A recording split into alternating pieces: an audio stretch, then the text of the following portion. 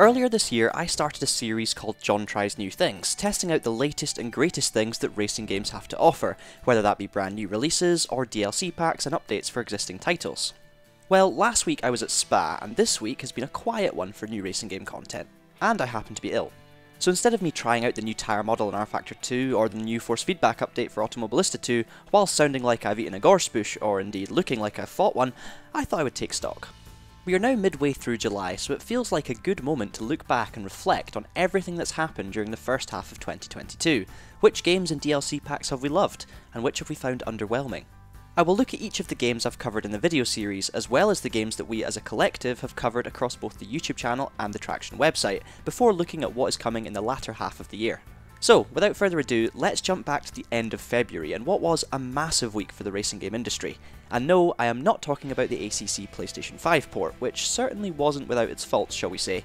I am talking about the release of Grid Legends. And Gran Turismo 7, of course. Let's actually start with Grid Legends, as it's a bit easier to unpack. This game was fun, something a bit different and built around a fictional story mode, designed in the spirit of Drive to Survive and the older Grid titles. It went in a different direction to F1 2021's Breaking Point, using actors and a more, shall we say, Hollywood-driven narrative, rather than trying to create something fully realistic in a sporting sense. I liked it. I thought it was fun to play through, and I even did so on Traxion through a series of live streams and videos, and I liked that it didn't take itself too seriously. It was all over fairly quickly though, and nothing really drew me back into the game until recently when we saw the first of 4 major DLC drops expected within the year.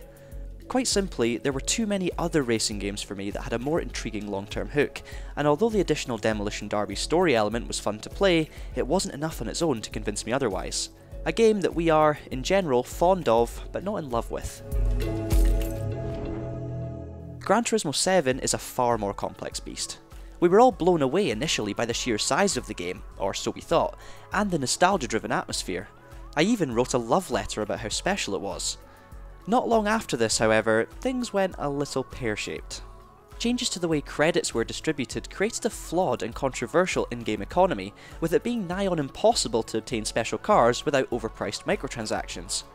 Fundamental issues were exposed with the online system, and as the weeks rolled on, it quickly became clear that the game wasn't quite as vast as first hoped. This is still an incredible game in all of the ways I discussed in my love letter, but its flaws leave big scars and leave many users deeply disappointed. Thankfully, Polyphony Digital have been showering us with major updates, including new content and attempted fixes for many of the game's biggest problems. I've still been very much enjoying my time on the game, as you may well have witnessed. I still love it. But does it get near GT4 for me personally? No.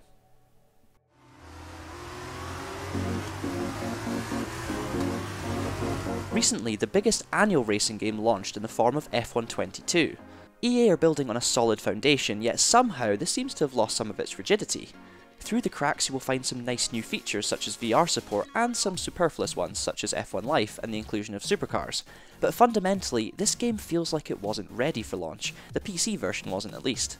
On a personal note, I struggled to get it to work properly across a number of machines during launch week, and this seems to be a bit of an unfortunate trend at the moment, with many publishers releasing games that didn't feel ready at the time. So how about some other new games? Milestone's MotoGP 22 built well on its own lineage. Although fundamentally similar to its predecessor, tweaks to the bike's characteristics and the addition of a VR46 story mode created a pleasant change of scenery for bike fans. I loved playing through the opening of 9 during one of these episodes. It was, for me, the most engaging style of narrative-driven content so far this year. Other games such as Redout 2, Kartcraft, and Monster Energy Supercross 5 were well-received additions to the 2022 racing game roster, whilst the likes of Chocobo GP and MX vs ATV Legends leave much to be desired. Let's move on now to the games which have been around for a bit longer, but continue to be updated. My first ever episode of this new series was based on new Automobilista 2 content, which hardly comes as a surprise given just how good Ryza Studios are with updates. As I mentioned earlier, we have even had a force feedback and physics update this week, and when we are given new content to try, it's always a doozy. I particularly loved my most recent open wheel VR experiences, both in the Kart Champ cars and the 2022 the Formula Ultimate Gen 2 car. R-Factor 2 is another sim racing title with new content being released at a high pace. The new IndyCar and Laguna Seca have been a lot of fun, but the highlight for me has to be the BTCC cars and tracks. Throwing the Infinity around Donington National brought me a lot of pleasure, even when lapping on my own, so you can imagine the fun waiting to be had in a proper online race event. Oh, and let's not forget about that sorely needed UI update. It has made a big difference for the more regular players. Just recently I tried out the latest ACC American Track Pack, and despite the 3 included venues splitting opinions, nobody can deny the quality of these particular versions. Watkins Glen is proving to be one of the most enjoyable circuits on the platform to race on, and let's not forget that previous Challengers DLC pack, Kunos also released 4 brand new cars. The highlight for me was the new Porsche Cup car. Combine this with a race around Watkins Glen, and you're in for a treat.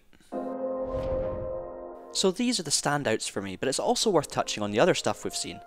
iRacing continued to deliver new content every season, and this year we even saw some DLC content appear from Mario Kart 8.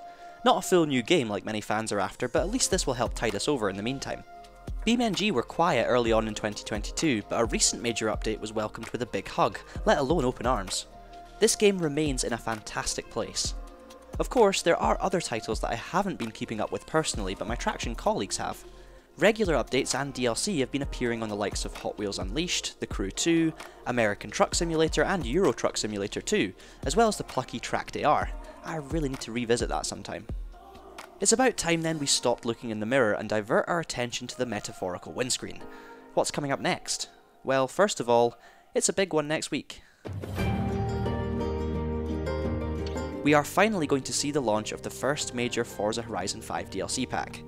Linking up with Hot Wheels, and not for the first time, this is a big moment for fans of the franchise who have waited a lot longer than usual for a major Horizon update. A lot is riding on this, but I expect some great results based on what we've seen previously, and I can assure you we will be covering this in detail on both the Traxion channel and website. We know for sure that there will be at least 3 more Grid Legends DLC drops within the year, but the specifics are still to be confirmed. We also know that Art of Rally will be releasing a brand new location, Indonesia, in the near future, and iRacing are expected to finally release their hotly anticipated wet weather system. Based on current patterns, we can also expect to see regular GT7 updates, as well as R-Factor 2 and Automobilista 2 content drops. But what about brand new racing games? One of the most hotly anticipated amongst the Traxion team has to be F1 Manager 22, which releases on the 30th of August. We have some big Frontier fans in our midst, and Tom was invited to try out a preview version last month. If you want to see how that went, make sure you check out our hands-on video. 1 week later we'll see the release of the open world CarX Street, a multiplayer city-based racer that appears on the face of it to draw inspiration from the likes of Need for Speed, Juiced and Midnight Club. Another week, another new game. Superbike 22 is expected to launch on the 15th of September and adds to the growing list of milestone bike racers based on popular real-life series. This one becomes the latest official World Superbike game, and the first for a number of years. Early gameplay footage hints that much of this game's foundations will be based on MotoGP 22, which, well, sort of makes sense, right? WRC Generations also launches later this year and is likely to be the final officially licensed World Rally title from Kiloton before that license switches to Codemasters and EA in 2023. This game is the natural successor of WRC 10 and will be the first to feature the latest generation of Hybrid 1 rally cars. Exciting. Speaking of rally, we are still waiting to hear more on the current state of Dakar Desert Rally, the official Dakar game. The official Twitter account still boasts of a 2022 release, however, we haven't seen or heard any updates for months now, so expect something imminently? Or don't, I guess? One game we definitely have heard about recently is Stuntfest World Tour. This brand new franchise by THQ Nordic and Powwow Entertainment pretty much came out of nowhere, and we're all here for it. On paper, this appears to be the perfect blend of what we've all been after: Wreckfest, Fall Guys and Flatout 2. I for one am ready for whatever the hell this is, and hopefully my playable ragdoll is too. If you're here to find out about Test Drive Unlimited Solar Crown or the next Forza Motorsport, then I'm afraid you'll have to wait until 2023. So, that's a quick look at the current state of racing games as we pass the midway point of 2022. It's been a mixed year with some massive titles delivering flawed success, and smaller games catching us all by surprise. Let's hope for some great new adventures in the coming weeks and months. Which new game or update are you most looking forward to? Let me know down below, and as always, leave a like if you've enjoyed the video and subscribe so that you don't miss any news or updates on the stuff we've covered today. Until next time, thank you so much for watching, keep it pinned, and have a great day.